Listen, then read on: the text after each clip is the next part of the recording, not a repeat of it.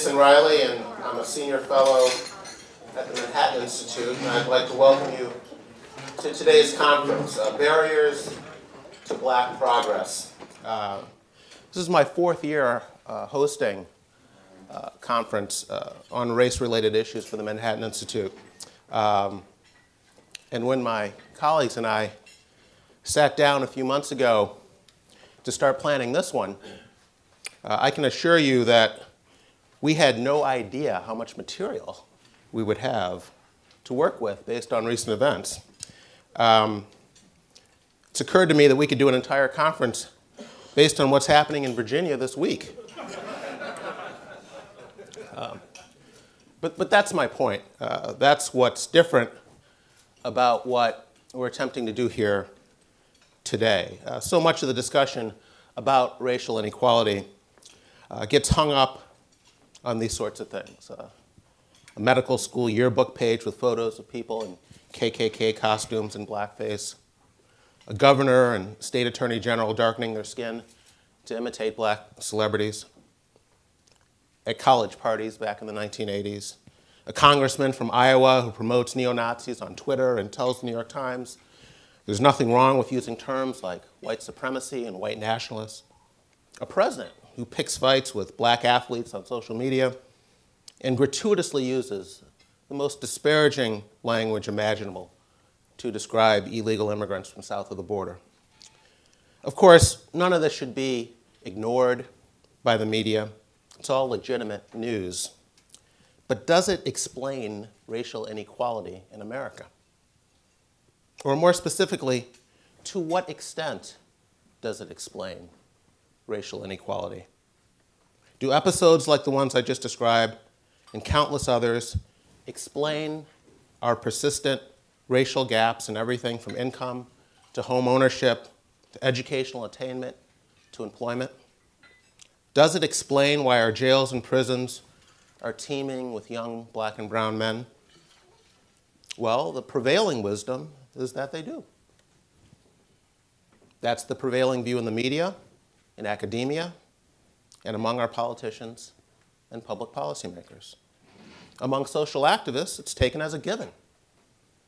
Civil rights groups spend most of their time scouring the nation for sightings of Confederate flags and use of the N-word by white people. In most of our discussions about racial inequality today, the assumption is that racism, by and large, explains racial disparities. That's the starting point. Many people have convinced themselves that evidence of ongoing racial bias proves beyond any doubt that racism in America today remains the major barrier to black progress. Whether other factors play a bigger role is a question seldom asked, let alone investigated with any rigor. In fact, to even ask such a question is enough to earn the wrath of those who believe racism is an all-purpose explanation for bad black outcomes in America today. Well, I don't think that's the prevailing view among the people you'll hear from today. We're going to ask the questions that others don't want to consider. Now, no one here believes that racism is a thing of the past in America. Most reasonable people agree that it still exists. Nor am I arguing that the racism that blacks have endured over the centuries and continue to endure today has no bearing at all on racial inequities. It's not a question of whether racial bias is a negative factor. The relevant question is, to what degree is it a factor? The relevant question is whether the racism that does still exist adequately explains the racial gaps we see today, or whether other factors, namely cultural factors, offer more plausible explanations of what we're experiencing. Another problem with too many of our discussions about racial inequality today is that they are often driven by emotion and political correctness, which is understandable, but not particularly helpful when trying to come up with ways to improve matters. Anecdotes too often substitute for facts and evidence. Or evidence is cherry-picked in order to drive a certain narrative. One of the best examples of this is the debate over police shootings that has gripped our country in recent years. Journalists these days state matter-of-factly that there is an epidemic in this country of trigger-happy cops gunning for black people. Protesters have marched in the streets. Pro-athletes have refused to stand for the national anthem. An entire movement, the Black Lives Matter movement, has arisen from this narrative. But is there any empirical data to support it? Well, here in New York City, we have the nation's largest population and largest police force. The NYPD has kept detailed records on police shootings since 1971. That year, in 1971, police shot 314 people, 91 of them fatally. 2 decades later, the number of police shootings in New York had fallen from 314 to 108. And fatalities had fallen from 93 to 27. Last night, I looked up the most recent figures we have, which are from 2017. In 2017, New York City police shot 19 people, 10 of them fatally. It's the lowest number on record. So we're talking about a roughly 90% reduction in police shootings and police shooting fatalities in the nation's largest city, the nation's largest police force, over the past 4.5 decades. And New York is no outlier here. Police shootings have fallen dramatically nationwide in other large cities over the past half century. In 2017, police in Los Angeles shot 15 people. Police in Chicago shot 25 people, which represented less than 1% of all shootings in Chicago that year. Meanwhile, we have social activists claiming that police shootings are not only rising, but have reached epidemic proportions. This is just one of many examples of how a prevailing narrative can be almost completely divorced from the empirical data. But if we want to begin to do something about racial inequities in this country, we need to be honest with ourselves. We need to correct the false narratives that so often drive the discussions. And that brings me to our featured guest, Professor Glenn Loury of Brown University, whom I'd like to invite up here to join me now for a brief discussion.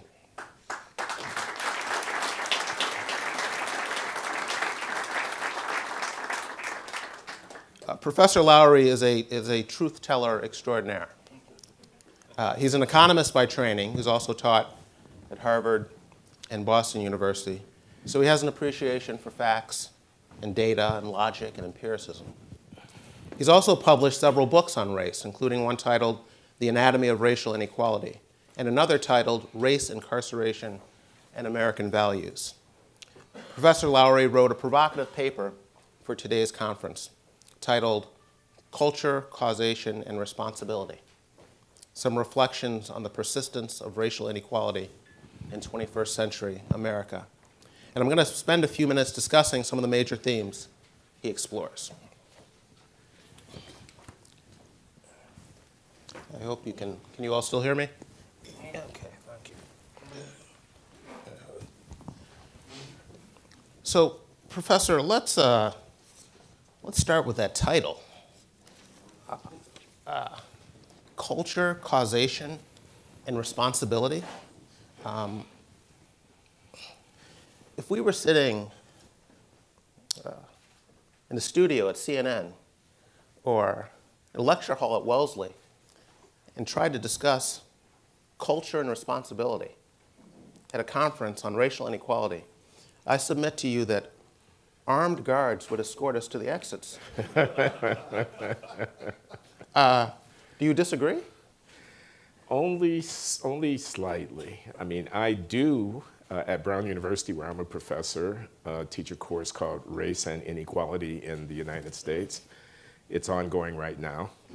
And I started with a review of some of the data that are reflected in this paper about the extent of racial inequality. And I challenge people straight ahead. I say, you know, what's the cause of this? Okay? So there are various stories out there, and one of the stories is an unrelenting, overbearing, white supremacist society won't give black people a chance. And I asked them, Do you believe that 7 in 10 black children born to a woman without a husband, that fact is due to an unrelenting white supremacy? Do you really believe that? Do you believe that homicide victimization and homicide perpetration at an order of magnitude higher rate amongst African American young men as compared to similar white men is how? Explain to me. Tell me what the causation is. I challenge them. But they're saying and they don't riot. My point is they don't riot. Yeah. I mean, they are a little bit stunned because they're not hearing that kind of challenge in most of their classes.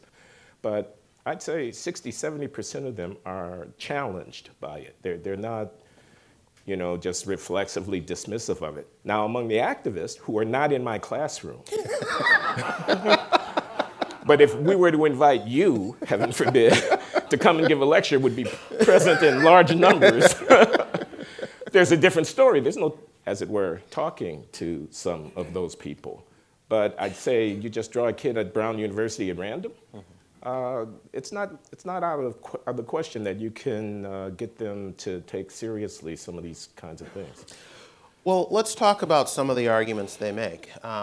Because to be fair, many of even the activists don't deny the antisocial behavior that we see among particularly low-income minorities. But they say before we start talking about that, before we start talking about black behavior, we need to talk about white behavior. We've got governors in blackface. We've got congressmen spouting off about white nationalism. Professor, why are you talking to me about out-of-wedlock childbirths? That is the real problem. Until we can eliminate that, don't talk to me about learning gaps and the black role in that. We can't get there yet until we handle this issue with white people. They need to get their act together. Don't talk to black people about getting their act together first. What a horrible argument that is. No, I understand that people are going to make it. Yes, that will be said. That's somewhat of a caricature, but not much. And what a horrible argument that is.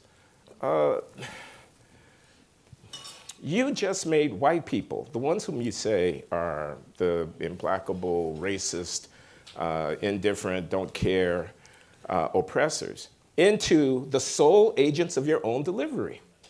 Really? If they are, in fact, so racist, what's the point in talking to them?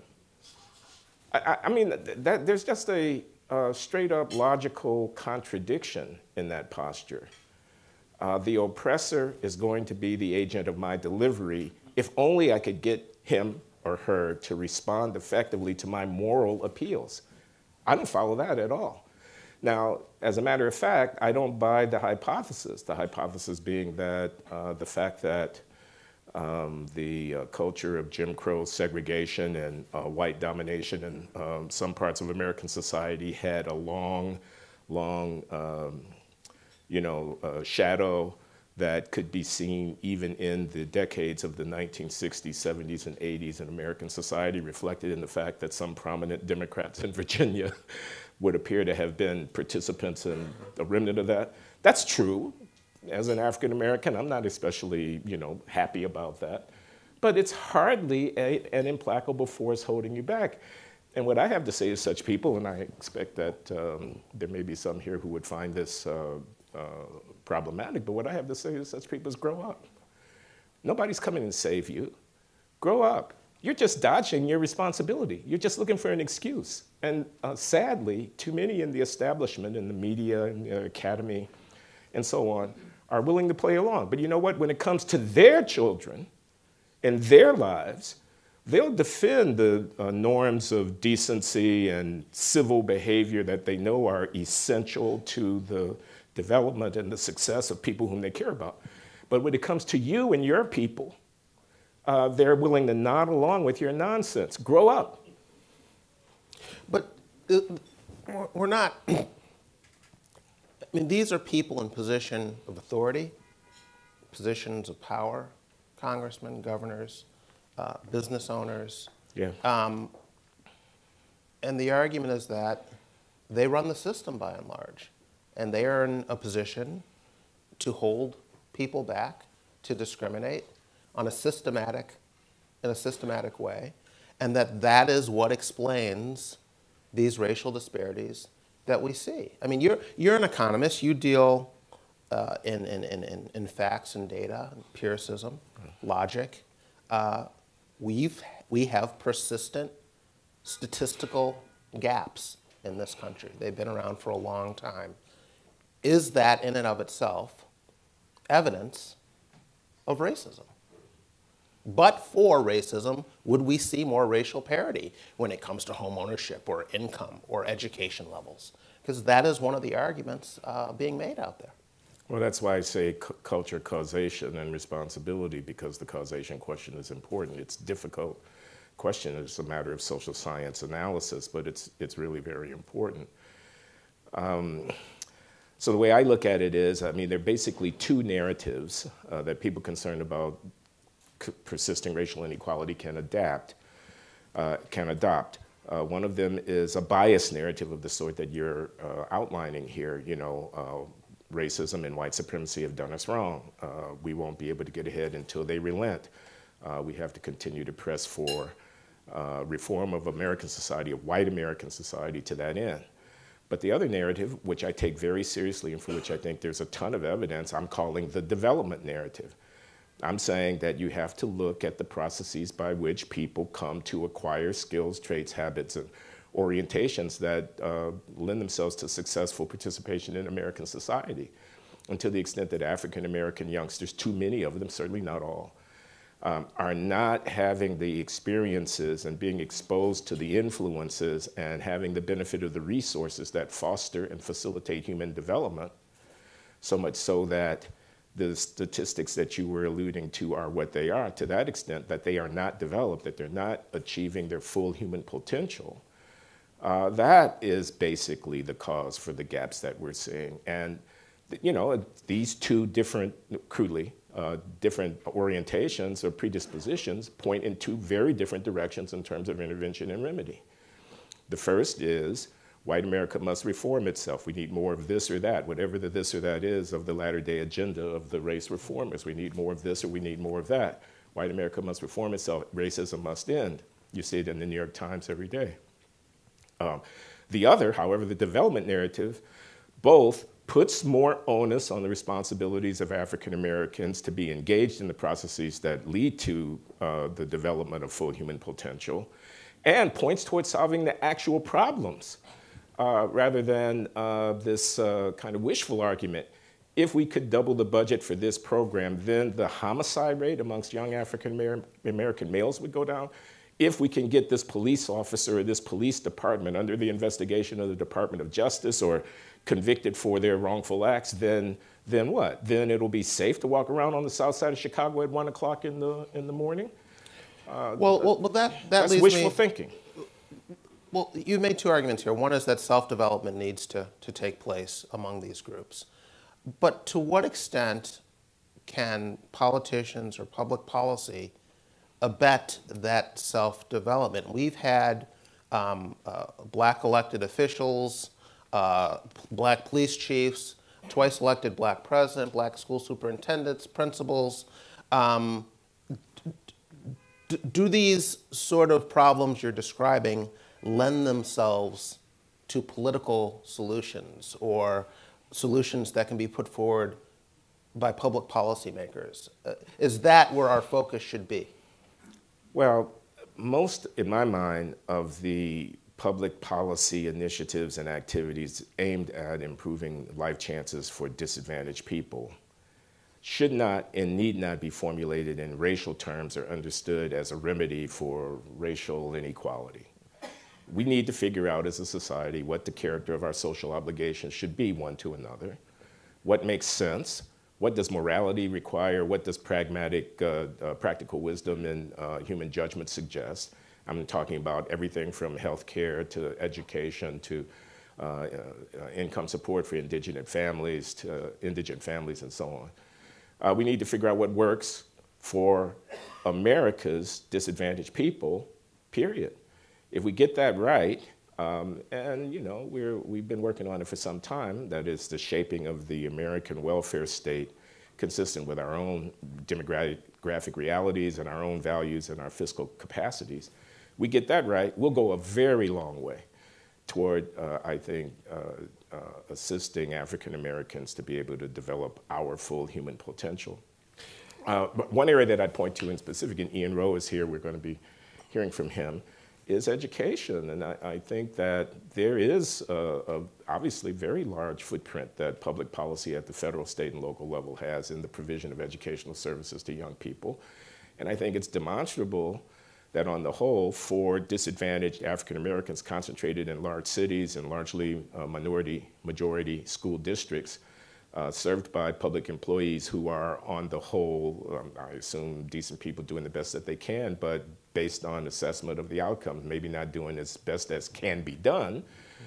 That's a huge area for policy with respect to charter schools, increasing the options that parents have to avail themselves of. My son, Alden, who lives in Chicago, has 2 children in the Chicago public schools, and I can tell you he and his wife, both of whom are college graduates and professional people, spend an inordinate amount of time worrying about how to get their kids educated, navigating the ins and outs of the system there. And that's just one example. There's plenty of room there, but you know, I mean, I'm talking to Jason Riley. I know you know that there are huge political forces standing in the way of that happening. And I find it profoundly ironic that you look across African American politics, you don't see any argument. It's not like I expect everybody to agree with me. I don't. But you don't see any argument. There's a virtual unanimous stance, in the case at hand, I'm talking about education, in favor of the National Education Association's basic platform on these issues, hostile to charter schools. A couple of years ago, the NAACP's board meeting in Cincinnati was, in effect, attacked or overwhelmed by African American parents coming to protest the fact that the NAACP board was about to sign on to a resolution opposing funding for charter schools or exposing the expansion of funding for charter schools in the various states. But you don't see any political engagement with these fundamental questions. Likewise, on the issue of, are the cops good or bad for the security and safety of African American lives in American urban environments? What a profoundly important and significant question. Where is the debate amongst African Americans effective at the political level? Where's the challenge to sitting Congressperson Maxine Waters or somebody like that? And, you know, I mean, I don't mean to make this personal, but really? Here we are now, a half century after the 1960s, and there's no debate amongst African Americans about the lack of the effectiveness of these tried and shop-worn and ineffective stances that people are taking. I thought you cared about Black lives. You're forcing me to the conclusion that you don't give a damn about Black lives. What you care about is the New York Times editorial page. That's what you care about. You don't care about Black lives. If you cared about Black lives, you'd actually be out there arguing with people over this question of how do I secure the safety of person and property of people in places like the South Bronx or on the west side of Chicago or whatever, because there's an argument to be had. It is far from self-evident. Yeah. In the paper, you also talk about social media today and its ability to frame our conversations about race and racial inequality and the role it plays in pushing a narrative, which seems to be what's most important, owning the narrative, regardless of whether you have the facts on your side. Can you talk a little bit about that? Yeah, I was speculating. It's not as if I have this one nailed or anything like that, but it seems plausible to me. So an incident will happen somewhere, Starbucks in Philadelphia, if I'm not mistaken. 2 Black men asked to leave the restaurant after getting into a dispute with the manager. The incident then becomes an event, and the event becomes a cause. And it's all around this idea that that incident is somehow emblematic or representative of the experience of African Americans. It resonates with the bias narrative. Here we have the incident. Now, what makes the incident even exist? It's that information about it gets spread instantly and quickly among people. People react to that information about it, post on Facebook, tweets on Twitter, and so forth and so on.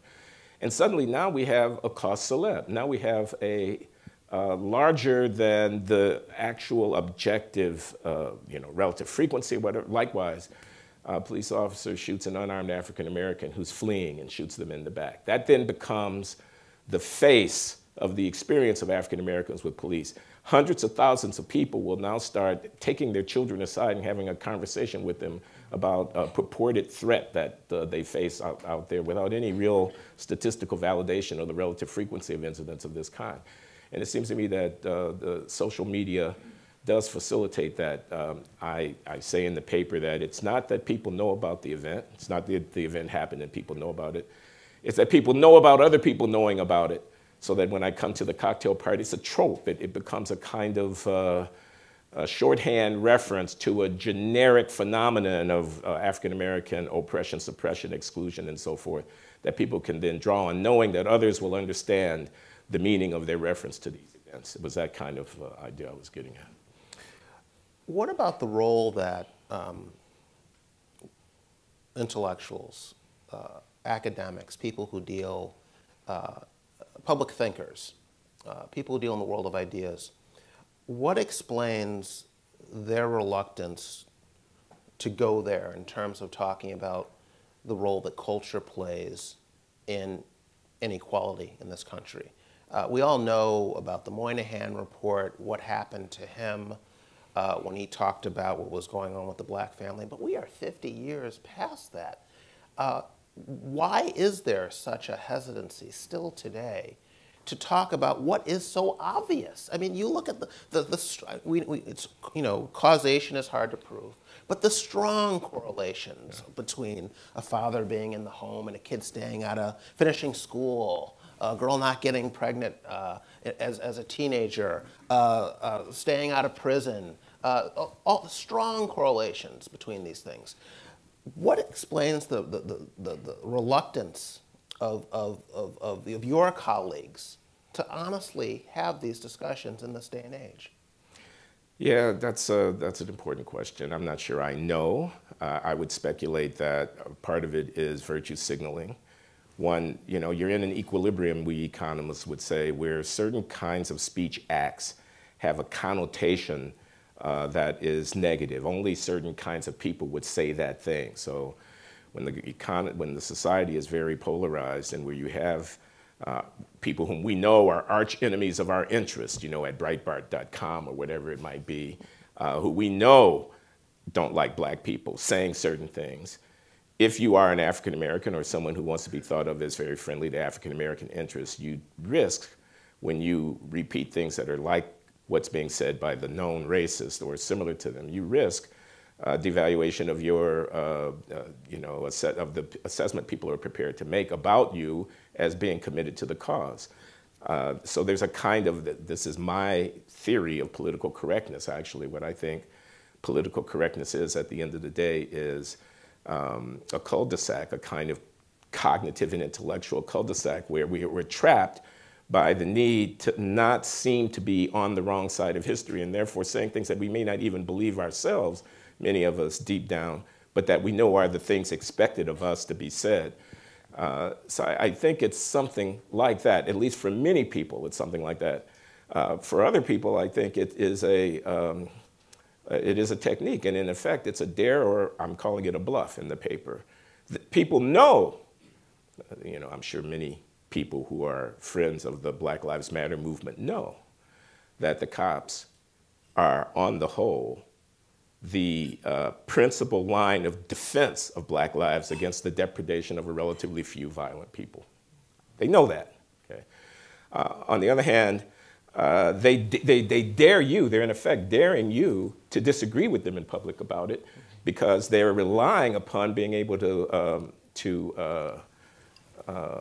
smear you as a person who, you know, in virtue of the fact that you point to the good that the cops are doing, must not be on the right side of history. This kind of, they're counting on us backing down when confronted about calling attention to the absence of black fathers. And by the way, there are other issues besides race. There is gender and so forth. There is the left-right debate about how you organize society, the economy, so you have ideologues of a variety of stripes who are allied together, and they're kind of, you know, I'll scratch your back if you scratch mine. I will not say anything about the negative consequences of unrestricted illegal immigration coming across the southern border if you promise not to talk about how many of the black babies in Chicago don't have daddies. Yeah. Well, let me ask you, I mean, I have a theory as to why there's a hesitancy out there for these various groups to speak honestly about these things. I think with the civil rights folks and the activists, they become less relevant if they acknowledge that racism does not play the role it once did in holding blacks back. And with our politicians, I don't think there's anything to be gained by having an honest discussion here. If you're a politician, you tell people what they want to hear, if not necessarily what they need to hear about these things. And you tell them that I've got a government program here that can solve your problem, and that's the way you win votes. I was recently. I'm sorry, Jason. I'm sorry. Man. That's just no. What you do? No, that's what they do. That's cowardice. That's cowardice and it's public irresponsibility. I'll give you a very recent example. There are some YouTube videos out there of Kamala Harris as a prosecutor in San Francisco. Yeah. 10 years ago. Yeah. You should listen to the way she used to talk about some of these issues. There's a speech of her in Chicago talking about how she gets tired of these progressives talking about, build fewer prisons and more schools. She mocks them.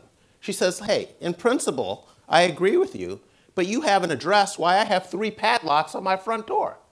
Kamala Harris doesn't talk like that anymore. Yeah. And it's because that is not the route to the White House. That is not the route to the nomination. That is not in her interest to talk like that anymore. I'm not sure about that, but that's easy for me to say. I'm not a politician trying to get elected. I remember during the primary campaign in 2016, Bill Clinton was giving a speech somewhere. I think it was in Philadelphia again. And he got confronted by a bunch of activists who's calling him out about the Omnibus Crime Bill of 1994. And he said to them, in effect, tell the truth, you weren't there, okay? It was a SHIT storm, okay? We did the best that we could. In retrospect, we might have done a little bit differently, this or that. But you're gonna call me a racist because I was trying to take care of my responsibilities? Tell the truth, tell the truth. Now, it was reported later as a gaffe. Clinton once again goes off script and hurts the campaign. I'm not persuaded. I mean, look, the way you get to be rich is you have an idea that nobody else has had, and you have the balls to put your money where your idea is, and you go into that niche in the market, and you find out that people want what it is that you're selling. If you're not willing to take a risk, you're not going to get paid. Isn't that the rules of how it works? So likewise here with politics, if you're not willing to take a risk and step out a little bit and challenge people, isn't that what Donald Trump did to a certain degree in 2016? Isn't that why he's president of the United States right now? He made a bet about what he thought that the electorate was going to respond to that nobody else was willing to make. I know I'm not supposed to say that, but I mean, if I'm wrong, tell me I'm wrong. Last time I checked, he won that election. I'm not sure how much time we have left before we're going to have questions. Okay. Well, let me try and summarize. Can I just say I'm not endorsing everything that Donald Trump is saying? What I'm endorsing is chutzpah.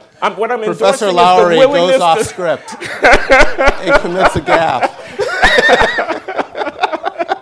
So what you seem to be getting at in the paper is that, in terms of the theme of this conference, Black Barriers, is that the focus hasn't been on, to the extent it's needed to be, on developing that social capital, that human capital among these groups. But that underdevelopment is a better explanation of the racial gaps we see today than is racism. And that there are opportunities out there for blacks today, more than ever, but they're unable to take advantage of them due to that underdevelopment. Can I just say one thing? I know our time is short. Yes, in affirming your summary of where I'm coming from, that's exactly where I come from. I want to give the school discipline example to make this point graphic. So The Obama Department of Education enjoins or strongly recommends or cajoles local school districts around the country to get their racial disparity and suspension rates of students for disruptive behavior in school narrowed. Narrow that racial disparity, else you're going to have trouble with the Office of Civil Rights and the Department of Education. Along comes Betsy DeVos and the Trump administration, and they rescind or walk back some of that advice to much consternation. And listening to that debate, I thought, well, you know, if in fact it's the case that teachers, principals, and guidance counselors and school-based police officers are racially discriminating so that the same behavior amongst African Americans ends up with a tougher sanction like suspension than that same behavior amongst whites, that would be a problem, and it would be something the Office of Civil Rights and so forth that should be involved in. But based on all that we know, like, for example, what's the crime participation and incarceration rate of those same populations 5 years later, it's at least plausible that there's an objective racial disparity in the frequency of disruptive behavior that occasions a difference in the statistics. Now, if that's right, if it's not racism, if it's the behavior of the kids, what a disservice we're doing to those kids to cover up that disruptive behavior under the idea that we're getting civil rights. What a terrible thing to be doing, and not only to them, but to their classmates who came into the school with the intention of learning something, and to the teachers who were doing a very, very difficult job by being in that classroom with these kids, by not willing to back their play, and instead rolling that up into a civil rights thing. That is on the borderline of criminal if, in fact, the reason for the disparity is the disruptive behavior being more frequent amongst these lower class African American students. Yeah. So that's the kind of thing that I'm saying. I'm saying if you really cared about racial equality, I could go on in this vein, the affirmative action debate. We're now in, and I'll stop because I know our time is limited, but we're now on the verge of enshrining as a permanent device achieving the inclusion and representation of African Americans in elite and selective academic venues through an openly acknowledged use of different standards to judge their performance. That's horrible. It's not horrible because of the 14th Amendment, although the Supreme Court may yet find so. It's horrible because it really isn't equality. It's patronization. It's African Americans embracing and the establishment adopting a set of practices that basically are rooted in the soft bigotry of low expectations. It's a horrible thing, okay? Not because the Asian kids are being unfairly treated, though they well may be. It's horrible to African Americans ourselves. And again, I ask, where's the debate? Other than Justice Clarence Thomas and Professor Thomas Sowell and a few others, there's not even a debate amongst African Americans about a first order question if the goal is equality. We're going to open it up to questions, if there are any out there. The lights are very bright here, so maybe someone can choose. Go ahead. Let me just thank you, Tim Kohler. Professor Loury, given that you're spending most of your time in an academic institution, do you feel that the students who you teach, do they come out with a more thoughtful perspective? Are we able to convince them? Because my experience with college students is that they're somehow come out brainwashed. Or do you think you're making progress? And what else can we do in college to sort of get the students to think more critically about some of these issues? We need more faculty who are open to considering these issues from a broad range of perspectives. The ideological diversity of people who are in positions like my own to design these classes and put these lectures forward and invite these speakers and so on is very one-sided left, and we need more ideological diversity amongst the faculty. As I said, in my experience at Brown, there's a broad swath of students, I'm going to guess like 50, 60%, who are not completely closed-minded and are surprised and stimulated by hearing arguments of the sort that I'm putting in front of them. And when I put those arguments in front of them, I acknowledge that, I'm voicing an opinion. This is my assessment based upon, what I've seen and the thoughts that I've had. My mouth is not a prayer book.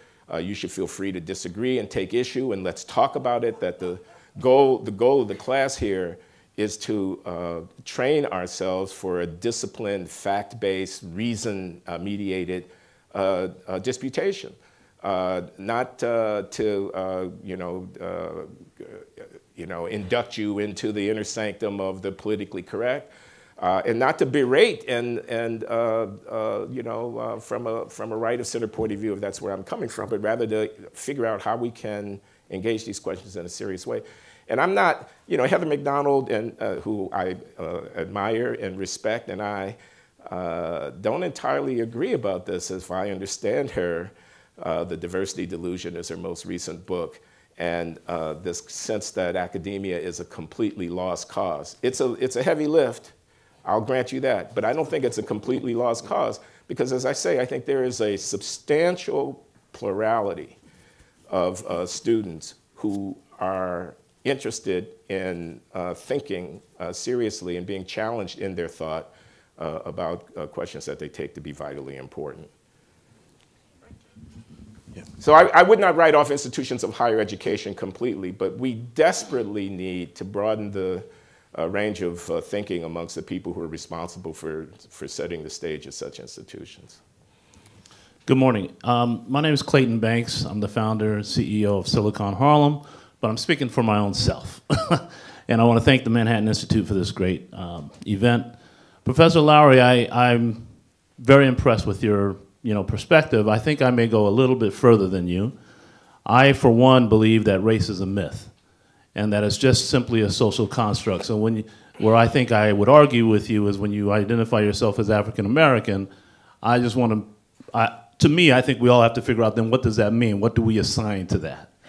And so my question to you is, I think your point about education is much wider, meaning that we really have to figure out how we can disrupt the social construct to realize that we're all the same. And I'm curious what your thoughts are around that. Clayton, I really appreciate that question. And when you read my paper, you'll see that we have a lot of common ground on the question of what is race. I spent some time talking about that.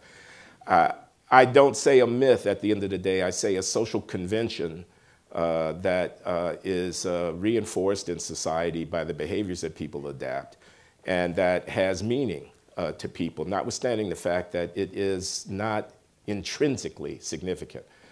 Color of my skin, my eyes, the shape of bones in my face, the texture of my hair, these are not telling us anything about the moral significance of human beings. However, we find ourselves socially in a situation where because of mutually reinforcing expectations that individuals have and because of ideas about identity, these markers are meaningful for the way in which we interact with each other. So for example, look at the adoption market. Look at people who are willing to take children into their homes. You'll find that race plays a role in that, in the sense that the opportunities available to kids depend upon their race and whatnot. Families making decisions about how to constitute themselves, they are aware of racial identity. I call myself a black man from the south side of Chicago, born in 1948. Grew up in a segregated neighborhood. All of my childhood was spent amongst other African American people. When I think about who am I, who do I want to spend my life with as a partner, how do I want my children to identify, and what causes do they embrace, that I might have a racial aspect to that. In no way confirms some kind of essentialist idea that race is a, as it were, real thing. In no way does it do that. But it is a conventional and easily understood response. I mean, people will adopt identities based upon the experiences that they've had through the course of their lives and the social markers that are meaningful to them. And in a raced society, that is a society in which racial conventions are an ongoing reality, individual identities rooted in such practice are not inexplicable. And I actually don't think they're morally problematic. They needn't be morally problematic. But this is an important issue because on the one hand, I'm advocating that African Americans take more personal and communal responsibility for the gaps that we are aware of, which presupposes some kind of racial identity. Otherwise, who am I talking to? If I say we, African Americans, we need to own this, who am I talking to if I'm not talking to other people who share with me some sense of racial identity? On the other hand, I also say in this paper that I think at the end of the day, the horrible social pathology that we can observe in some quarters of American society is not black pathology, it's American pathology. I want to insist that those people are our people. I want to say, for the purposes of politics, policy, and a sense of national purpose, that we're one people here in America.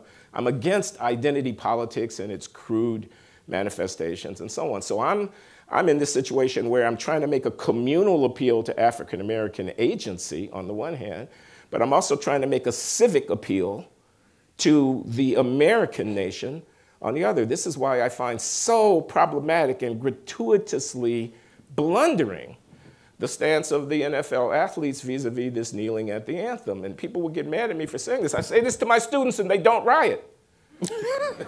I say to them, wait a minute. I thought we wanted the structures of American society reformed to be more accommodating of the interest of African Americans. Now, how did we think that that was going to happen? We're a democracy. The only way that that happens is you get 50% plus one vote for whatever it is that you're trying to do. Who do you think those people are?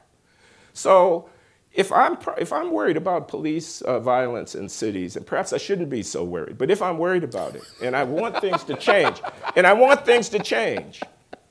how is it that assimilating my protest to a expression of contempt for national symbols, how's that effective? Why am I making that the site of my protest? You know, I have a right to protest. Of course you have a right to protest, but it could be a really stupid thing to do. You just gratuitously alienated 30 or 40% of the people who support you need. The cops are killing more white people than black people in this country on a daily basis. I thought you actually wanted to change it. Or this guy, Ta-Nehisi Coates, used to write for The Atlantic. He makes a big case about the case for reparations. They want reparations for slavery. They're not talking to the World Court. They're not talking to the United Nations. They're talking to the American people. If there were ever going to be anything in the direction of reparations, it would have to be agreed upon as a national project by Americans. So how is it that out of one side of your mouth you can say, America owes black people reparations, and on the other side of your mouth you can say, in effect, America is a gangster nation full of hooded supremacists for whom we have nothing but contempt? You're not really interested in politics, are you? You're interested in performance. You're grandstanding. You're pouting. I want to say to such people. So I mean, I've gone a little bit beyond the parameters of the question, but on the one hand, these kids need fathers, and nobody's going to fix that problem but African Americans. On the other hand, the United States of America is a nation state, a diverse nation state full of lots of people, and the stuff that goes on, even in the darkest corners of our society, is stuff that we all have to own. It's not happening on the moon. They didn't import the African Americans from someplace yesterday, and they come in here with all their cultural pathology. Born, bred, raised, made in America. There's a question in the back. Hi, my name is Chloe Valdery. I just have a slight disagreement and then a question. I disagree with the notion that there isn't a debate in the black community. I mean, obviously, I think on a political level, perhaps it's not happening, but on a cultural level, if you were to pull up, for example, the Breakfast Club, you could listen to debates going on between cultural figures over this very issue, including education and the importance of other things that we need in our community. Okay. So I guess my question is, to what extent is politics upstream from the culture, and can that cultural moment happening right now in the black community be used to foster more of these conversations, whether it's in academia or ultimately in the political space? Okay, well, I stand corrected, and thank you. It may be that I'm just not as aware as I should be of all the discourse that's going on amongst African Americans. I have heard about the Breakfast Club, but I don't spend a lot of time there, I'll confess. I'm kind of pessimistic, and I want to be wrong about this. I see pretty much what Jason has described amongst political actors is that there's not a whole lot of room for deviation or discussion. Hillary Clinton brings the mothers of the movement to her convention in 2016. These are mothers of youngsters who died at the hands of the police in one way or another. And it's supposed to be self-evident that that's an embrace of the right side of history, of righteous causes and whatnot. And, you know, or maybe that's not the best example. Jasper Williams, the preacher who gave the eulogy at Aretha Franklin's funeral, dares to call attention. That had to be one of the cultural moments, right? Dares to call attention to, you know, the absence of fathers. And he says, you know, how is a woman going to raise an adolescent boy to be a man? And so forth, and without trying to get into a fight about, you know, single mothers who have a very tough row to hoe and their capacities to raise their sons to be well-functioning adults. He was trying to raise a question that I thought should be raised. The last time I looked, a ton of bricks fell on him. He was a Uncle Tom Coon at theroot.com last time I looked.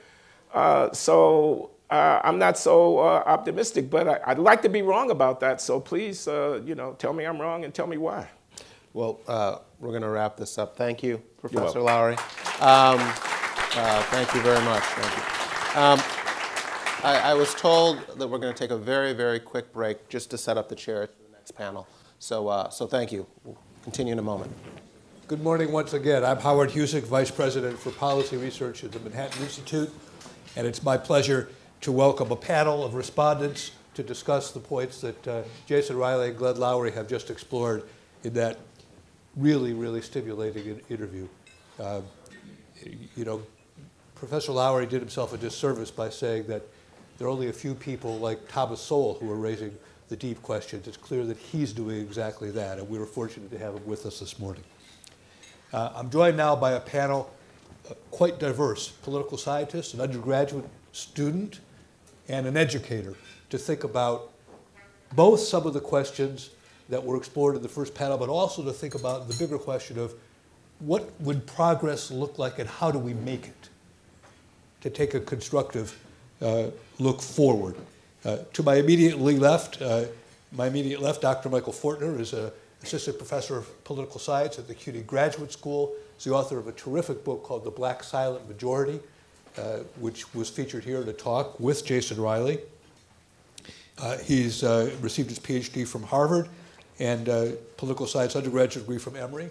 Coleman Hughes is an undergraduate student at Columbia right now who is writing prominently in a number of national outlets, including the Wall Street Journal. He asked me one of the most provocative questions that was ever asked me at a recent event, so I'm sure that he'll be provocative today. Okay. And Ian Rowe is the head CEO founder, Public Prep, a group of charter schools here in New York City, which have predominantly African American populations, and they dared to have single gender charter schools.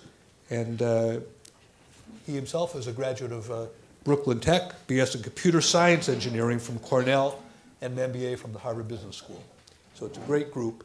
And I want to start, Michael, with a point that was raised somewhat in passing by Glenn and Jason about black political leadership. You explored that question in the Black Silent Majority. I know you're continuing to think about it. Glenn made the point that there's not enough debate. Where is the debate in the black political leadership?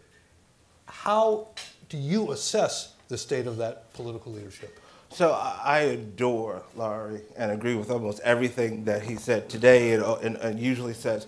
But there's a bit of a disagreement on this issue that came up earlier, and that is I do think there is a huge debate among African Americans about these issues. If you look at survey data on a host of policy questions, most African Americans are where Glenn Lowery's paper sort of has outlined. The problem I think we have is that black political elites, for some reason, are not responsive to the will of black folk. For example, if you look at the question of single parents, right, and you look to cultural elites, political elites, there's a very different discourse than the one going on in African American communities. If you go to any black church, most black churches, on a Sunday morning, you will hear men ought to be fathers. We need fathers in the home. Now, that's not part of the discourse of African American political elites, but it is part of the discourse in communities. The same about crime, and this is what I wrote about. African Americans obviously oppose police brutality, but they also support public safety. They realize that violence, drug addiction, drug trafficking in their communities poses a threat to their safety, to the safety of their children, and they support a robust police response. That's not what black political elites are talking about right now. That's not what whites on the left are talking about right now. For example, I was at a conference on policing, and there was a session where this theater group talked about activities in which they tried to bring members of the black community and the police department together through acting. And there was a middle-aged black woman in the audience from the Bronx who said, "We've been doing these type of things. These things are amazing. We need more of it." A few minutes later, a young white woman on the left, she stood up and she was angry, and she said, "Wait a second, why are we here promoting a relationship between black folk and their oppressors?" And I'm sitting there like, "Sister, did you not hear the black lady just now?" You know, like, where are you getting this? And you know, it's this intellectual stream where everyone has read The New Jim Crow, where everyone, you know, loves, worships Brother Ta-Nehisi Coates, and a black leadership that feels that it must follow the lead of that ideological direction that consistently, I would argue, fails black communities who are constantly embracing sort of the good sense, sort of pragmatic policies at a pragmatic middle ground. Right, and you like to make the point that you talk about the racialized nature of black leadership. Right. What does that do to the black community? Well, in part, what it does, well, first I think there are,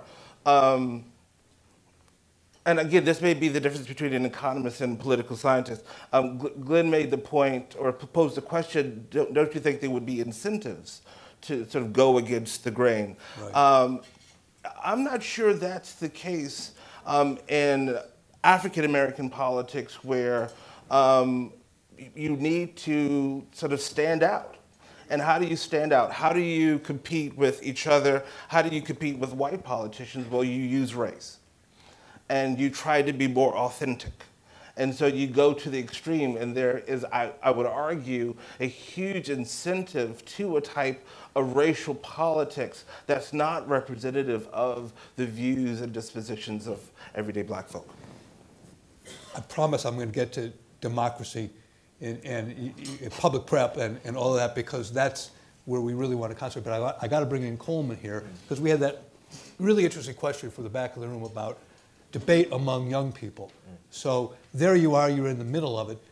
Is it isolating to be someone who has culturally based concern, shall we say, a la Glenn Loury's, in the hothouse of Columbia?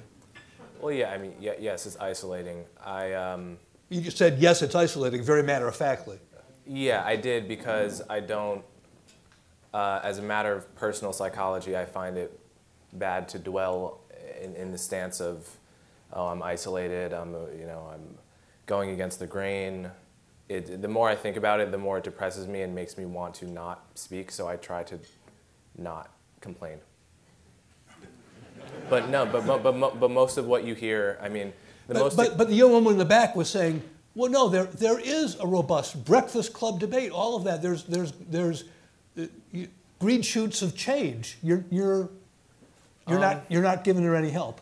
I mean, I'm an N of one, so a sample of one. So my experience at Columbia is that almost any time, if I'm meeting a person, a stranger, the typical Columbia student, by the way, most kids don't think about politics. Most kids think about the internship they're trying to get this summer, the date they went on last week or whatever. But when the conversation does turn to politics, the received view, the framing of the conversation is that America is a racist patriarchy.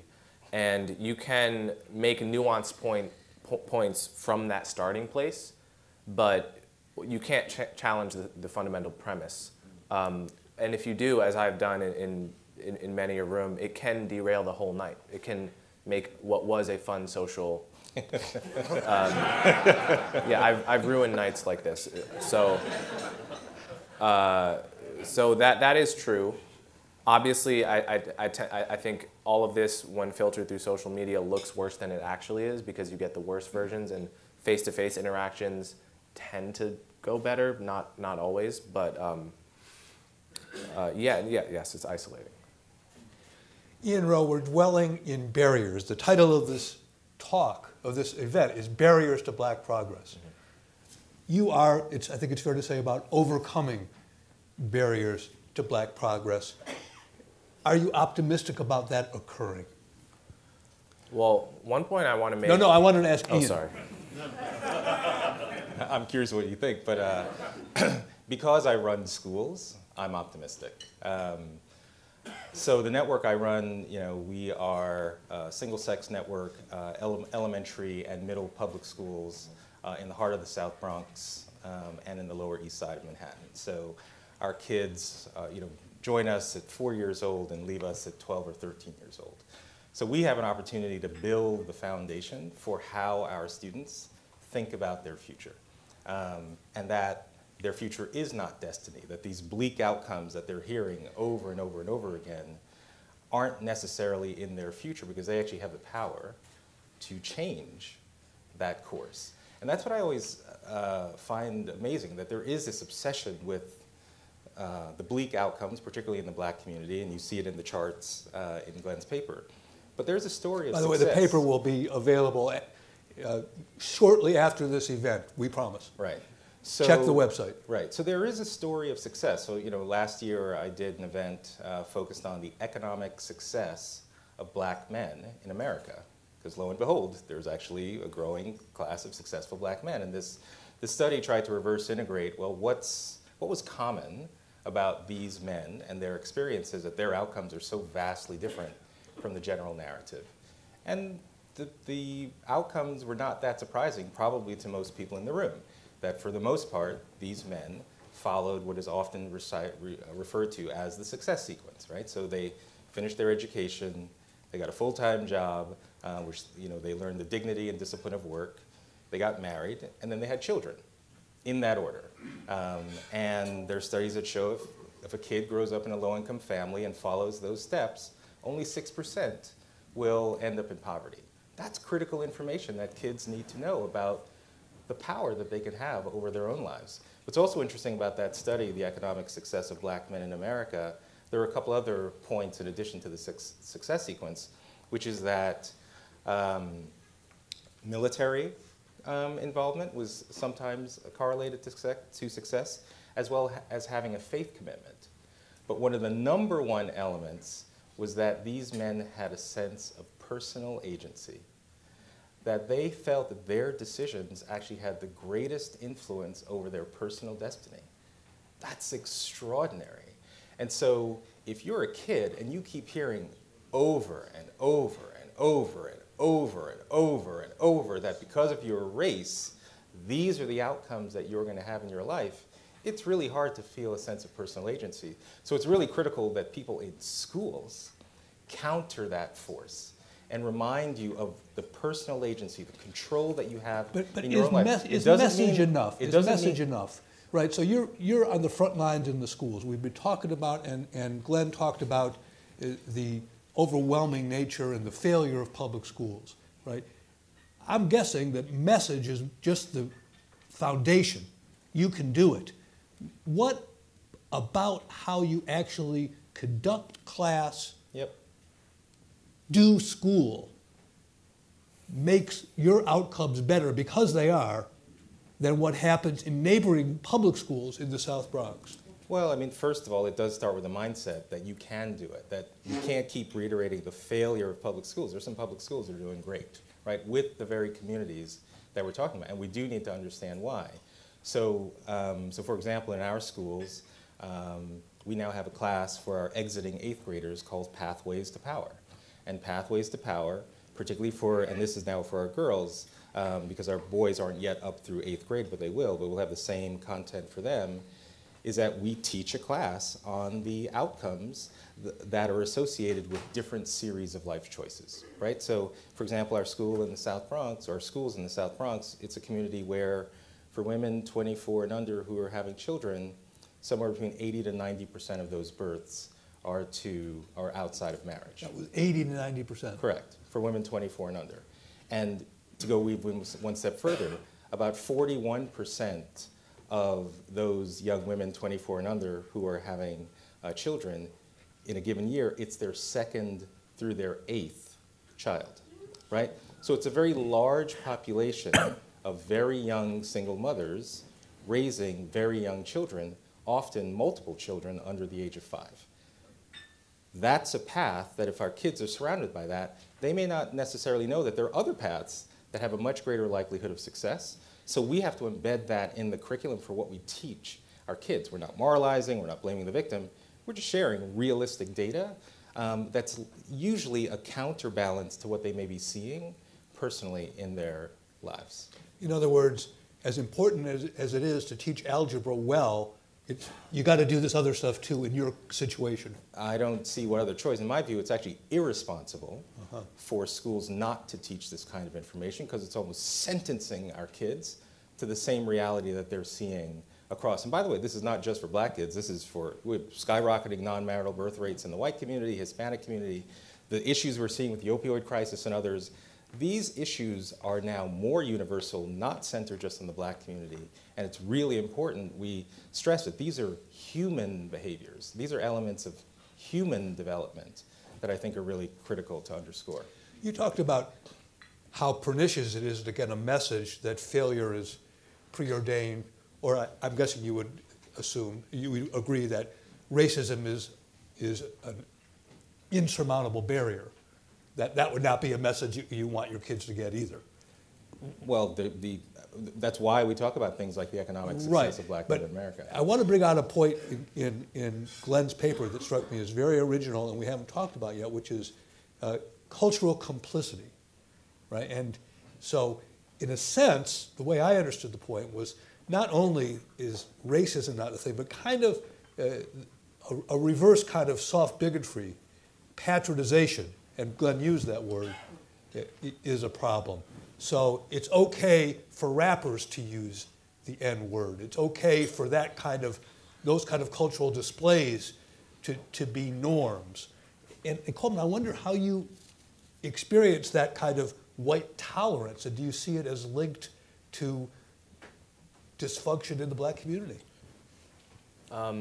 Yeah, well, I think it's a kind of doublethink, and Glenn pointed this out, and others have pointed this out, that there are many progressive whites in this country that will say, well, I'll have bourgeois values, middle-class values for my kids, middle-class norms for my kids, but we will send the social media mob after anyone who, like Amy Wax points out, that it's just those values that are most needed in the low-income minority communities that are having these bad economic and social outcomes.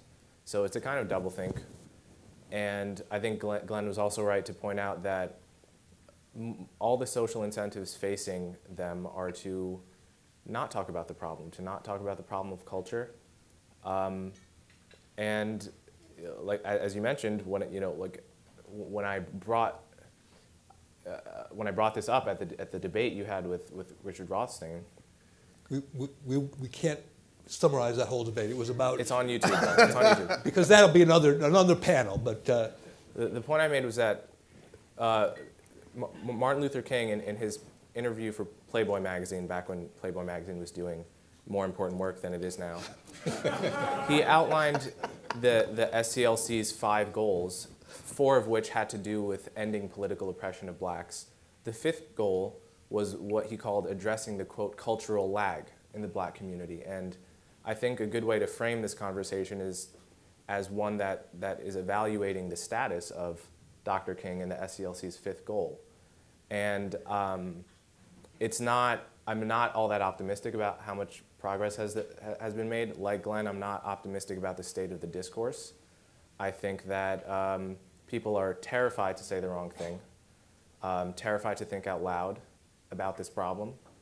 And I think we should emphasize that it is a problem that Dr. King brought up several times. It is a problem that, ironically, sometimes the more radical you get, in terms of Malcolm X and Nation of Islam, were more, even more willing to talk about these kinds of problems and more coherent about it in a way. They obviously have an explanation in terms of the slave mentality. That is what is holding black people back, and that's why we're going to go to Africa or whatever it is. So but there's something more coherent about that, more willing to talk about cultural problems, and also more coherent in the contradiction that Glenn pointed out, namely that if these are the white oppressors, if they're so oppressive and so callous, why is it that you're petitioning them? You don't see that cognitive dissonance among the black nationalist types. They'll say, no, they are the oppressors, and that is why we're not petitioning them. It's up to us, so we're going to leave. Obviously, I don't agree with those conclusions, but it's more internally coherent. Michael, how did this kind of racialized politics in which, I mean, let's take Al Sharpton as a kind of a quintessential figure, right? How does he come to be? And I know you're thinking about this specifically in the context of the history of New York. If black leadership is doing a disservice to black people, how did that come about? So I would like to, if I can, please, just briefly address this issue about the discourse and white liberals, because I spent the last 3 years with my book getting beat up by white liberals, and I love them dearly. They're some of my best friends. But you don't patronize them, right? But and the entire time, right, I would be talking about black agency, right, and so of course it's sort of structured agency, but black folk have power. They can make decisions, and I mentioned this the last time I was here, and white liberals would just come up to me and tell me I'm wrong, that I don't know black folk, you know, and they would sort of say, you don't understand how awful white people can be. And I'm thinking, I'm starting to, right? But it is this sort of patronizing. It's this sort of patronizing, like I, for some reason, know the truth, right? And this is sort of the gospel that I'm embracing, and you are offensive to it. And I need to not disagree with you, but I need to discredit you. I need to sort of undermine the whole enterprise that you're attached to. And so I think if we're going to move beyond the barriers, we're going to need for sort of the intellectual elites, white intellectual elites, to be more pluralistic in their approach to knowledge and to these questions. Right, and so getting back to my Al Sharpton question, which is not unrelated, I think. You really want me to talk about Brother Al? No. You can talk about, we can depersonalize it. Okay. Right, but is white liberalism a foundation of that politics? Well, it's supportive of that. I mean, one of the things that amazes me as someone who grew up in New York is... He grew up in Brownsville. Brownsville, Brooklyn, right? In the NYCHA project. Thank you. That is true. That accounts for the brain damage. That's right? exactly right. When something's wrong with me. No. So in New York, and to sort of think about how far Al Sharpton has come on the left is amazing to me. He was an extremely controversial figure in the city of New York, even among African Americans. But I think his recent success, show appearances on MSNBC, is a testament to the content of contemporary white liberalism and the extent to which they embrace that type of identity politics in a way that they had not done 20 or 30 years ago. Let me turn to Ian Rowe. Charter schools are in the headlines these days. They were reducing the growth in charter schools. It was one of the demands of the Los Angeles striking teachers. There's a proposed charter school cap in Albany. Glenn Loury referred to this protest at the NAACP convention by black parents about the NAACP's opposition to charter schools. Would you talk about why is there that opposition, and why the heck do we need charter schools in the context of overcoming barriers, if they are the only way? Right, so great question. So in New York State and New York City right now, there are only 7 remaining charters available. New potential for new schools. Potential for new schools. We are applying to open our second all-girls charter school in the Bronx. Last year we had about 4,600 applications for only about 200 open seats. Let's just repeat that, would you? About 4,600 applications for about 200 open seats through a random lottery. I believe that's more competitive than Harvard. It's unfortunately pretty tough to get into our schools, and it's an incredible joy to call those 200 families to say that your child has gotten a golden lottery ticket.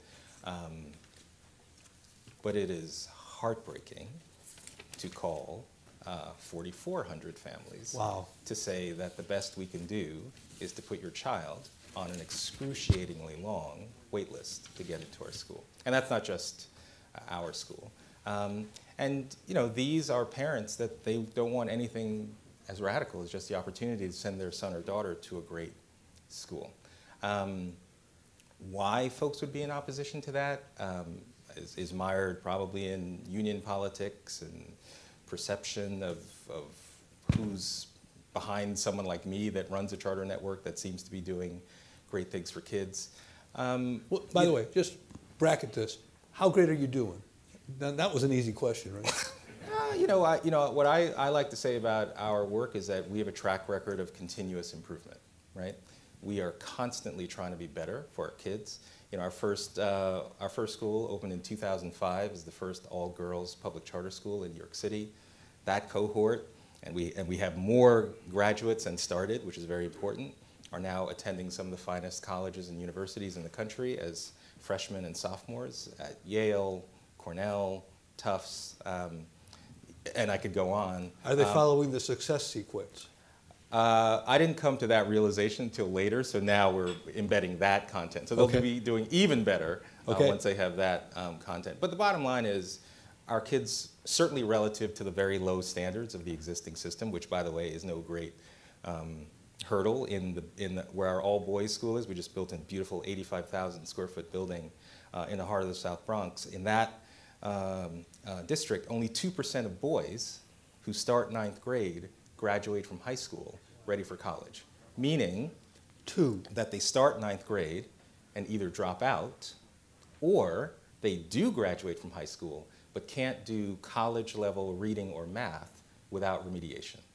And so I asked Glenn, if I told him this stat, like, which is worse, the dropout rate or actually finishing your high school degree but you're still not able to do college level work? So that is embedded low expectations within the actual curriculum that the school is delivering. So why do charter schools exist? Because we should give to parents better options than what has existed for them in the past. But why are they so resistant? Is it the narrative is it's union self-interest. Is it that simple? That's not the narrative of the 4,600 families that are applying, right? So yes, there is a narrative, and Glenn talked about social media and the power of the anecdote. You can have one negative story about a charter school that may or may not be true. And by the way, not all charter schools are great. There's some fantastic traditional district schools. So charter schools don't have a monopoly on quality, right? And we as charter leaders should acknowledge that. But you take one example and it can be exploded to then fall into someone's narrative about how charter schools are somehow making money off the backs of poor kids, or somehow have some other evil intent. Right.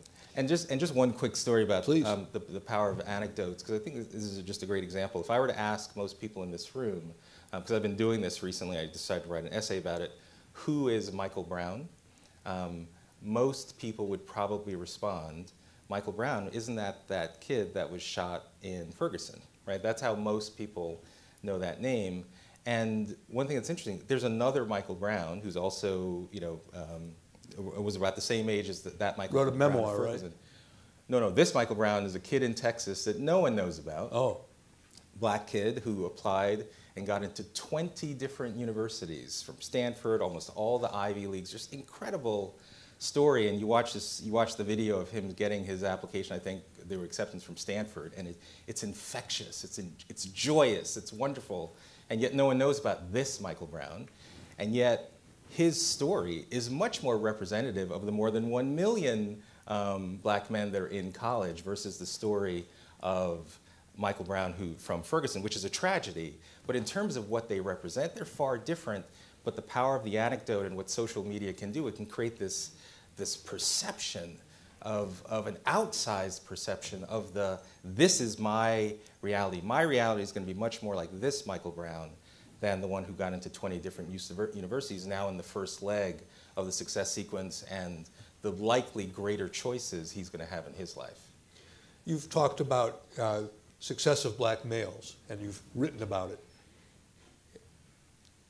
There's also a sense that black males are peculiarly falling behind black women. Even within the success, relative success of black women, Yep. black men are trailing. Is that something that you think about in your school? And I'd like to ask the other panelists to respond to the general question as well. Again, I think these are universal human issues. Of course, I think we think about it all the time. I have an all-boys school in the heart of the South Bronx. And oftentimes they are being raised in families of which there may not be a father present. And again, let me stipulate that being the child of a single parent is not a guarantee of failure. We have extraordinary single moms and single dads in our schools who are doing incredible things to try and get their kid to be successful. And also, if you're a child of a married, two-parent household, that doesn't guarantee success. However, the odds are overwhelming that if you are a child in that situation that we see typically in the South Bronx, the odds are stacked against you. And so, which is why we think it's so incumbent to not reduce our expectations of that child because of the situation that they might be in. We have to, right? But what about boys, right? So there's a narrative out there that the economic opportunities for men that they used to have in the labor market have declined, that there's all sorts of things that are stacked against men. Right. And that black men are the tail of that, even more disadvantaged. That's undeniable. The question again is, again, I'm an educator, so I focus on what can we do with the next generation who haven't yet encountered these issues, right? That is a reality. The question is, what are you going to do about it? Right. Right? Are you going to succumb to the pressure and say, you see that? Did you see, I'm a 7-year-old, did you see that chart that shows that my outcomes are destined to be worse? Why bother even trying, right? So you need a counterbalance to say that it's going to be hard because of your race, because of whatever. You might have cancer. Like your life has adversity, of which maybe being of a certain racial group might give you certain other barriers, but you're the greatest decider within the course of your own life. And for me, that is, I feel, a very privileged and honorable position to be running schools, because that's the message we've got to give, despite all of those real statistics. I don't think anyone is denying the outcomes, the bleak outcomes that do exist. The question is, what are we preparing the next generation for how they think about how to tackle those? Who shows up in your classes? Do you have African-American students, and how are they making it to the CUNY Graduate Center? I don't have many at the CUNY Graduate Center. Most of the students at the Grad Center are white on the left. And so it's not an extremely diverse crowd, although we're trying to make inroads in more minority communities. Right now, I didn't mean to put you on the defensive No, about right, that. right. I'm trying to figure out why this I want to is get a happening. call from my department chair after this. What the hell are you talking about? For that? No, but if I can, go back to the other question about what do we do about it? Although CUNY is working hard to deal with this problem. So President Obama had this initiative, My Brother's Keeper, right? That tried to tackle some of this by building mentoring relationships and other opportunities for young black males. A lot of black intellectuals took him to task for that. They did.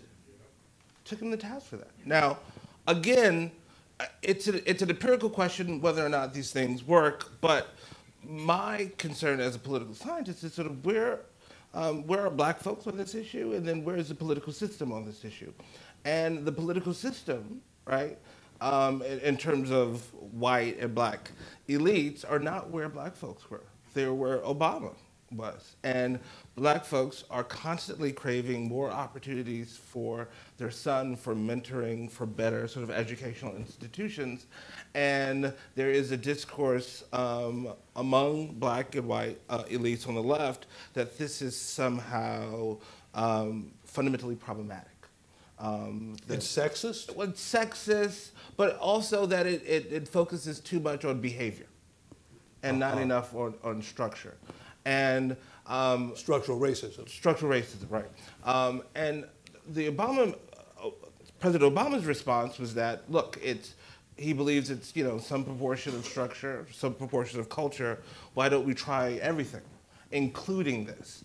And again, whether that's right or wrong, that's where most black folk are, but that's not where the sort of the democratic policy establishment is on a lot of these questions. Right, and you're just constantly making that point between what we might call the black working class and the black elites. That's right. Theme. Yes, Can Coleman. I add to that?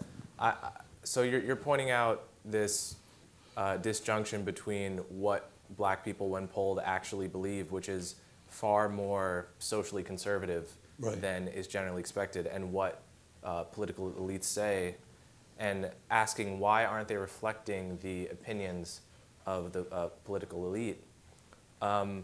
John McWhorter, the writer John McWhorter, he had a book called Authentically Black from maybe 16 years ago, roughly, where one of the threads of the book is that there's a sense among black people that what you say around black people versus when you're around white people, you should not be sending the same message. Around black people, it's okay to say, we need fathers in the home. What is this crazy business about if you're into math and into reading that you're acting white?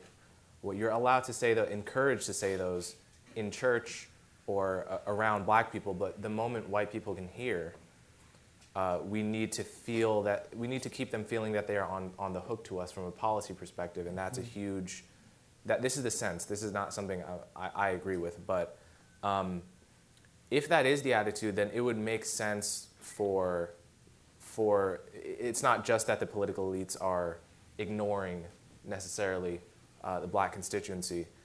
It could be that they're being penalized for not obeying that double standard. And the last point I would make about that is... and so they're reluctant to do it because of that. Yeah, and to the extent that they do it, like My Brother's Keeper, they are penalized for not obeying the law about what you're the dirty supposed to say laundry about. rule. But I'll say one thing implicit, to the extent that attitude is pervasive among black people, which seems plausible, I guess I wonder what the rest of you think. It's an implicit recognition of the fact that, as Professor Lowry would say, nobody is coming to save us. It's an implicit recognition that the reason we can't talk about fatherless homes when white people can hear is because they can't do anything about it.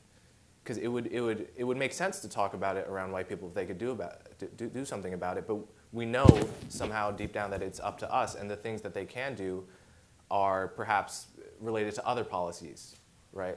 So I think, I'm sorry. Well, I was saying that gets back to Jason's question: is should we look to public policy in any way?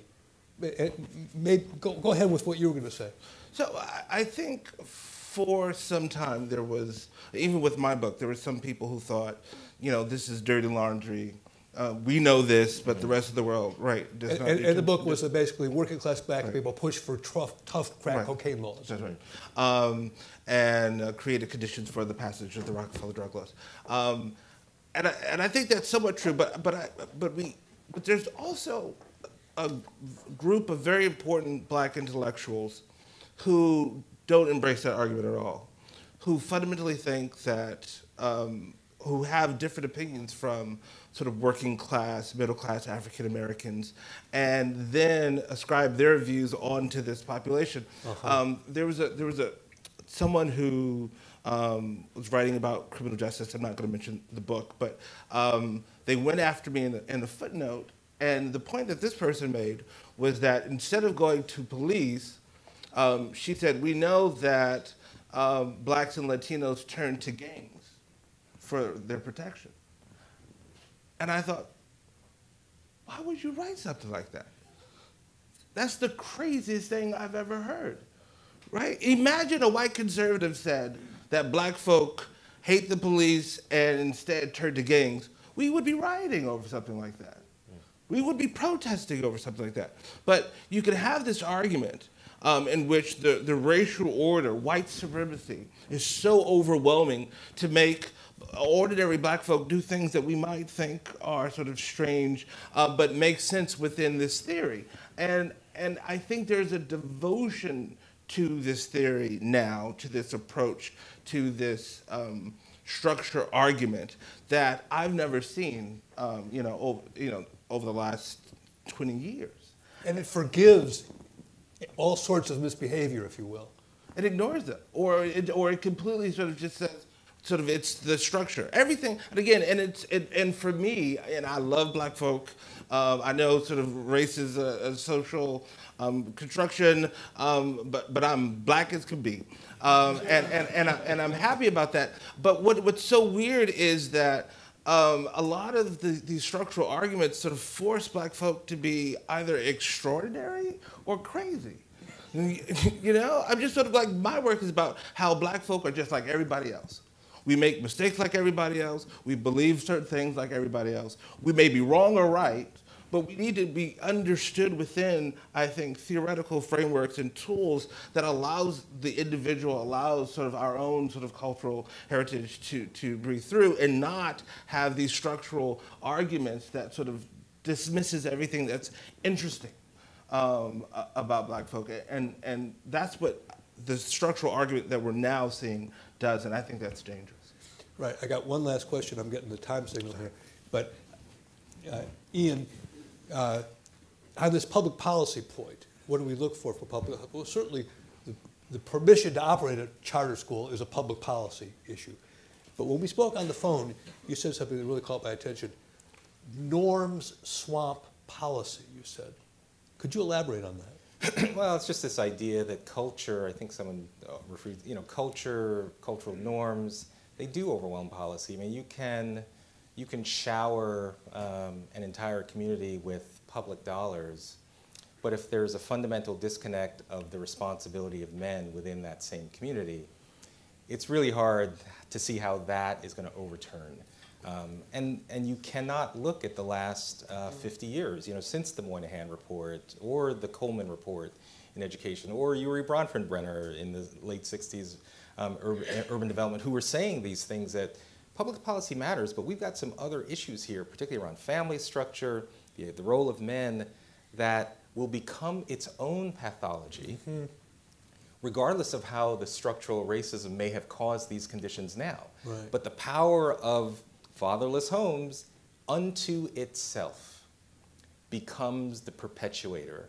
And I think our history has shown we've made enormous investments in trying to turn around the outcomes. And again, not just of black folks, but low-income folks across race, that we have still not seen the desired outcomes. And so this recognition is not to repudiate whatever structural barriers do still exist, but we have to be honest and recognize that these cultural forces, particularly around the formation and the timing of family structure, is critical to achieve the outcomes I know that we're all committed to achieve.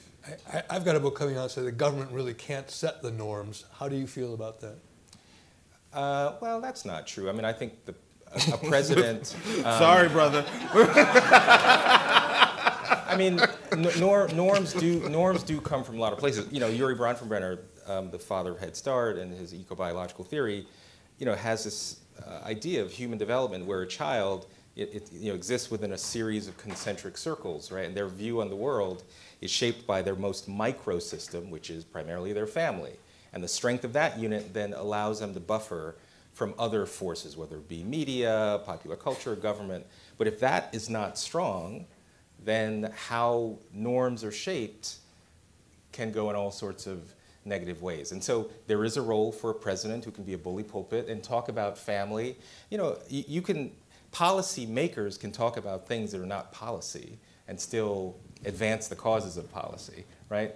I think an ideology that assumes that every solution must be wrapped up in Albany or Washington is a failed one. I guess I'm seeing the charter school as a civil society kind of a thing too, because you got philanthropic support and you're in the norm shaping business. I mean, we just built a $30 million building in the Bronx, and it was a very unique example of public and private financing. Right. So it's a great example of how public policy can be a lever, but not the only lever. We got a couple minutes for questions, and then I'm going to invite Glenn Loury to come back and be a respondent to the respondents. And I'm trying to see somebody. Yeah, right here in the middle. Which one? If you asked a question last time, I'm not. Okay. I can't see. I got bright lights. David Musher. I have a question for a fellow Brooklyn Tech alumnus. Go Engineers. Okay. There is a curriculum that comes out of Chapel Hill that can be applied to schools across the board in various studies where there are instances of chronic, maybe hereditary, congenital unemployment. We've taken that curriculum to Israel, where it's been very successful. And you talked about a course which is called Pathways of Power. My question to you is there such a curriculum for personal agency that can be applied in a mathematics course, an English composition course, a history course? In other words, instead of having an independent course on individual agency, is there a curriculum that can be applied across the board? That's a great question. So the reason I talk about Pathways to Power, it's so unique, and we're still evolving it, trying to make it better.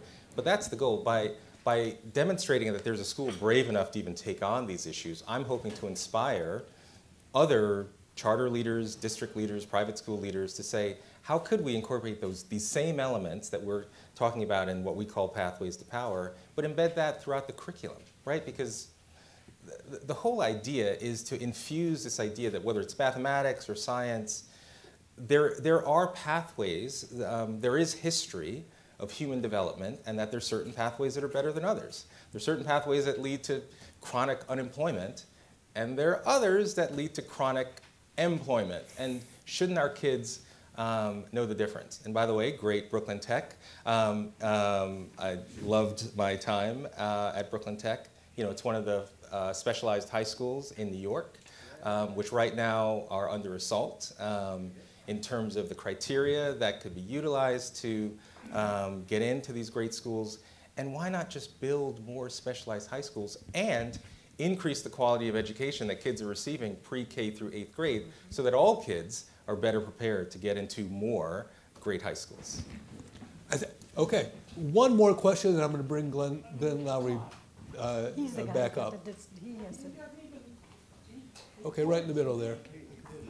I apologize, but I did want to ask a question, and you pointed to me, and someone gave him the microphone. But let me ask my question, which is, I want to try to tie together the success model, and no one's coming here to help us, or who is coming here to help us? Save us. The success model, I think, becomes intuitively obvious, and a lot of the conversation today has been, how do you get the bottom of the funnel to really improve? I think there's another way to think about it is, how do you get the top of the model to be more visible and more widespread? So to make that in the form of a question, can the most successful be a model for the least successful? Well, yes, but let me go a little further because I wanted to. But I'm looking for the question. Jesus, come on. This is a democracy, isn't it? So what I think is, from my own experience, there is a massive amount of support for that success model that exists in corporate America. And I think there are widespread amounts of funds that are available to invest in that. I've experienced it in many places. And I just think that that is a profitable way to look at this question also. It's not dispositive. From your lips to God's ears, there is a, it is quite controversial to talk about the things that I'm talking about within a public education setting. To talk about these series of life decisions, education, work, marriage, then children, as a suggested order that more likely leads to success is highly controversial, and I encourage philanthropists, foundations to invest to make it okay versus more of a victimization kind of ideology that seems to attract more funds. Okay, so I'm going to invite Glenn Loury to come back. Why don't we just stay here? Please join me in thanking our panel, yeah. And we'll just stay here to make it easy, and if you don't mind taking the podium, Glenn, that'd be great. Okay, I had my turn. I'm not going to give a big speech. Thanks to the excellent panel. I mean, there were many, I think, important things said. Let me review the bidding. I've got a note here. Urgency, agency, and honesty. And that's how I'd like to frame my reaction to this entire experience this morning. This is urgent. These things that we're talking about are absolutely fundamentally important to the health of American democracy. We can't let this fester unaddressed. It's only going to get worse. You saw what happened in Ferguson? It's going to get worse. You saw what happened in Baltimore? It's going to get worse.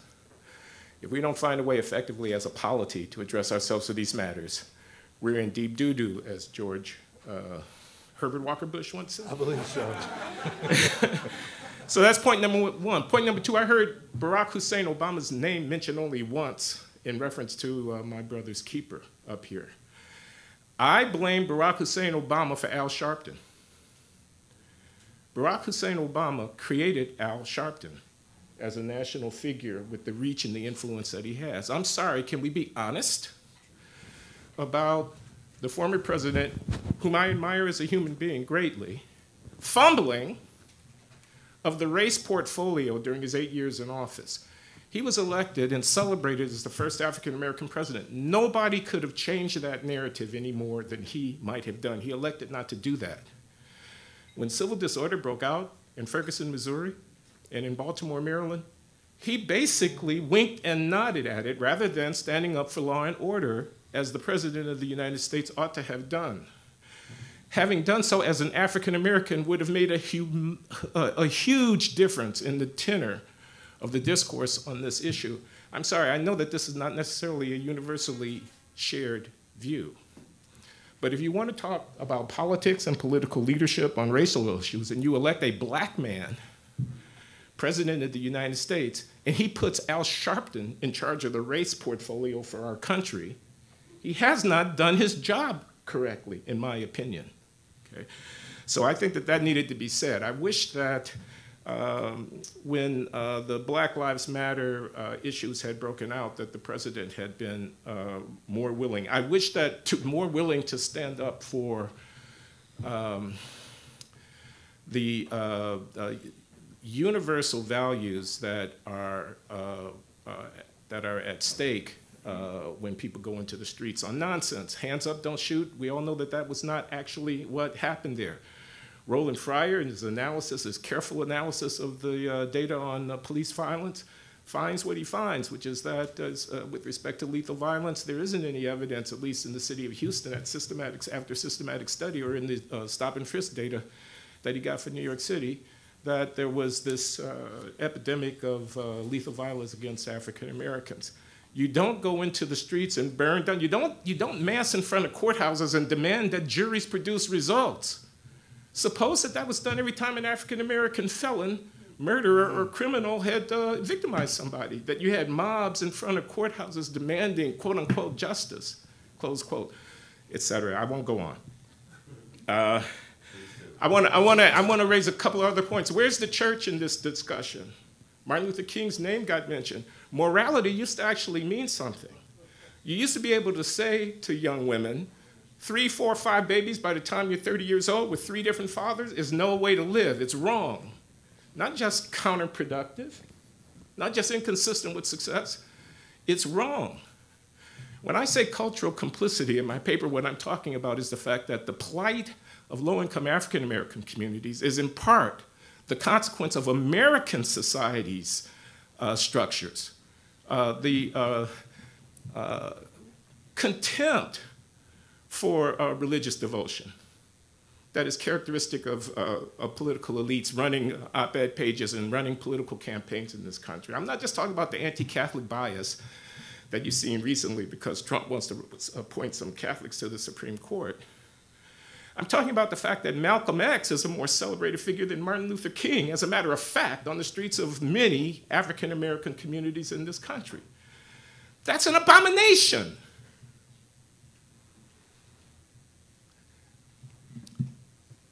King's leadership was rooted in his commitment to Christian ministry.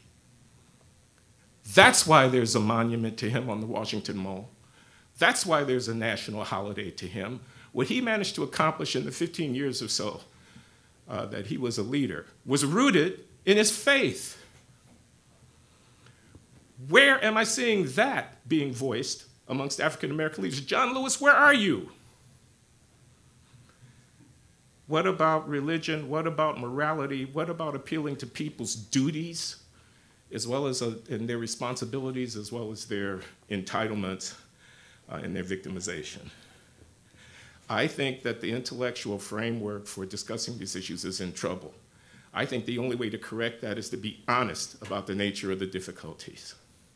African American youngsters are not underrepresented at the exam schools in New York City because the test is biased. They're not underrepresented at Caltech and MIT because those are racist institutions.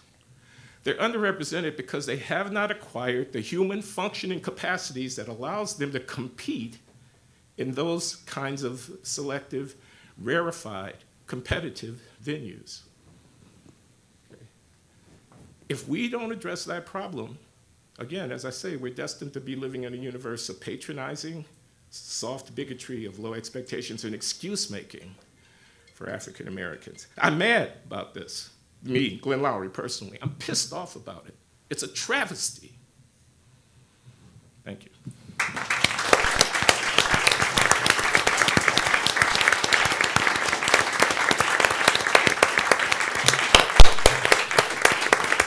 Thank you, Professor Loury. I also want to thank our panelists for the wonderful job. Howard, I want to thank my Manhattan Institute colleagues for helping put this together, particularly Michael Hendricks. Thank you all for coming today. I appreciate it. I wish our discussions of race were as comprehensive as the one we had today. Unfortunately, they're not, but let's start somewhere. So thank you again for coming, and have a good day.